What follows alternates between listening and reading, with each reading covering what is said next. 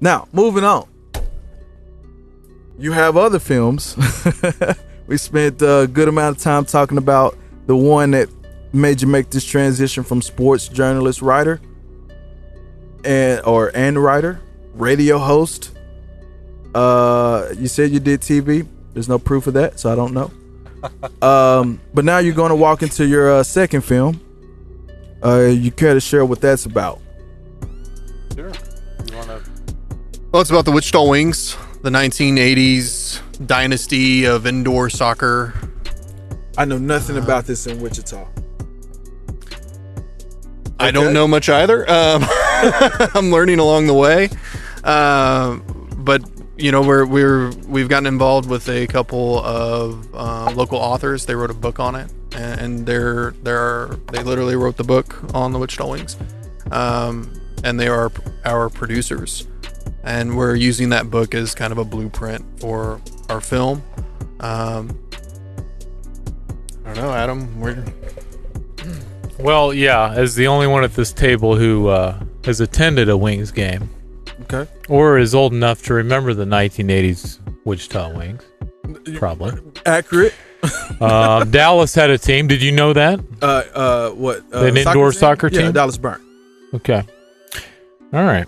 So. Oh no, Dallas Sidekicks. I thought it was the Sidekicks. Mm-hmm. Right. That was the indoor. It was just Tattoo, who later played for the Wichita Wings. Oh, really? Sure did. See, I know a little something. Yeah, tiny little guy. Yeah, but it's great. He was player coach, I think. Yeah. Base. Didn't know he was coach. Oh, okay. Well, let me tell you something can... about the Dallas Sidekick. We'll let you go. Well, I'll let you take the stand first. All right. I can't tell if he's BSing or not. I probably am. The Wings were just such a phenomenon that really only could flourish in the 80s.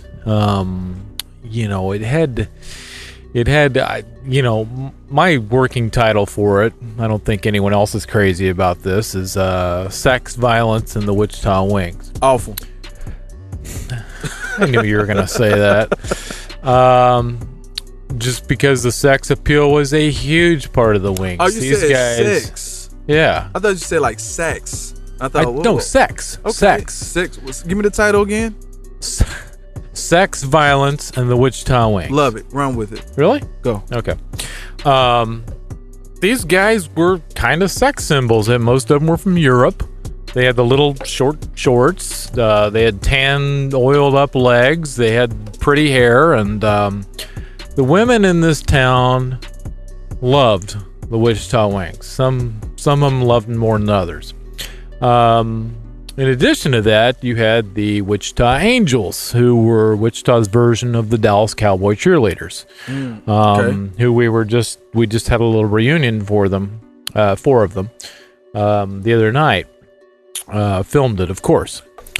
But it was such... Adam, reframe that.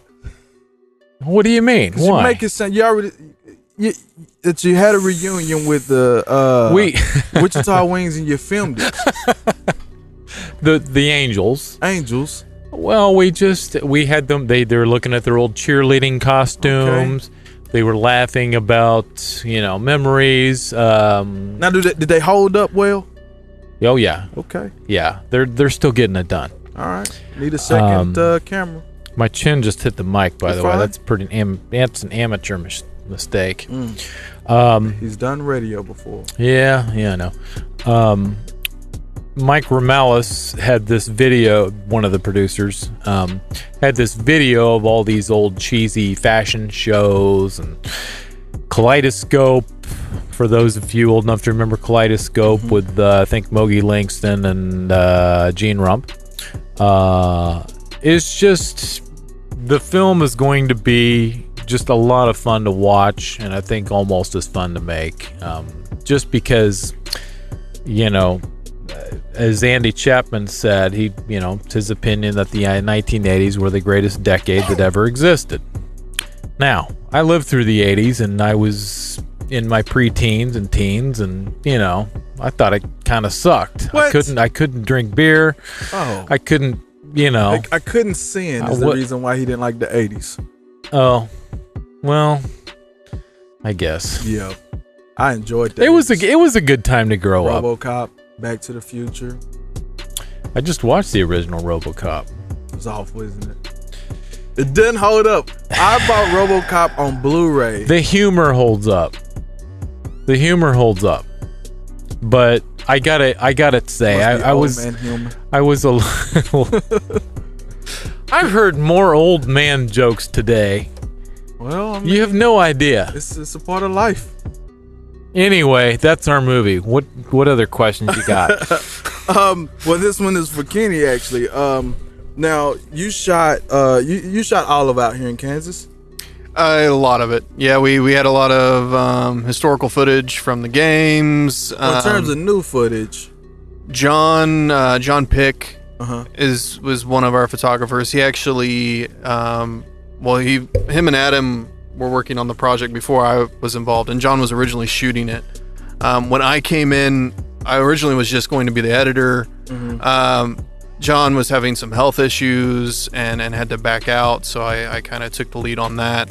That's why I'm uncomfortable with the DP, the director of photography title, because I just came on as originally as a support camera guy and ended up doing a lot more of it than originally planned. So are you planning to be, are you the DP in this case for the sex, drugs, and wings? Yeah, well, okay.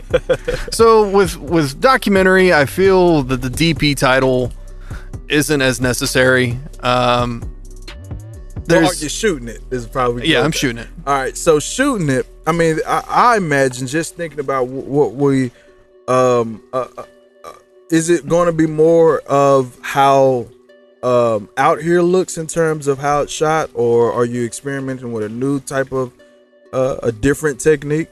Yeah, we're definitely trying some new stuff. Okay, so an industry term for you. I know you're familiar with documentary and with documentary terms, but B-roll. You have to B-roll is considered the visual footage that helps you tell a documentary story. Otherwise, you were limited with just interviews, right?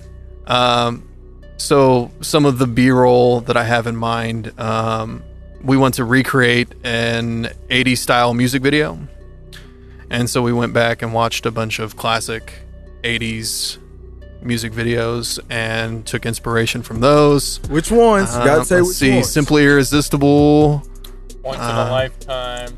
They're going some Huey Lewis in the News? No, Huey Lewis. Tom Petty, Jam and Me. Yeah. Little Hall & Oates? Wait. What kind of video we making? You're like soft. The one with the sweatbands that are Money for Nothing. Money for Nothing. Yeah. All right. Robert Palmer. Okay. So we're taking that as inspiration. Old. Go ahead. And we're making our own video out of it now. How's that fit in the overall film? This is completely theoretical and experimental at this point, but my idea for how the film is going to edit together is I want it to feel like a VHS tape that the entire family records on. I don't know if you remember the 80s, but if, grandma had a show that she wanted to watch, she'd record her show, you'd record your show, and the experience of watching that tape, the tracking would get all messed up in between programs, and maybe, you had your copy of Back to the Future and, a news recording is right in the middle of it. Okay, so it just kind of will jump in, kind of a little sneaky, I don't know. You just kind of like a, like you say, you were recording Jeopardy.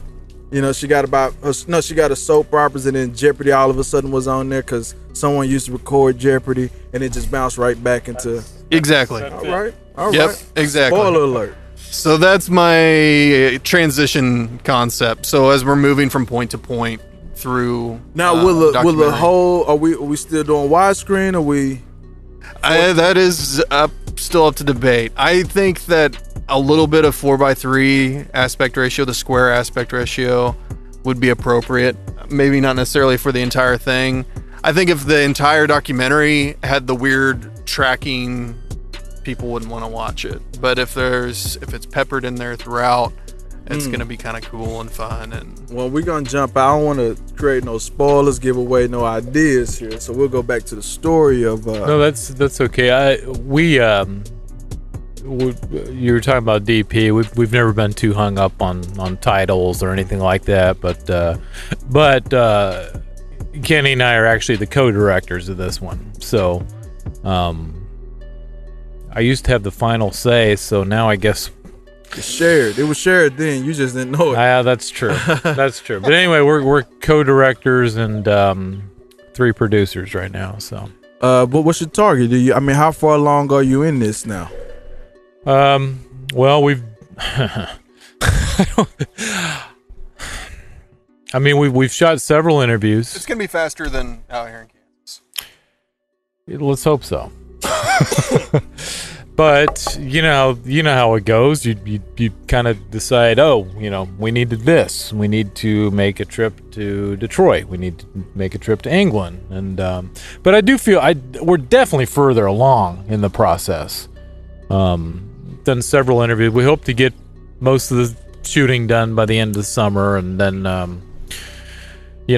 get going on the fun stuff.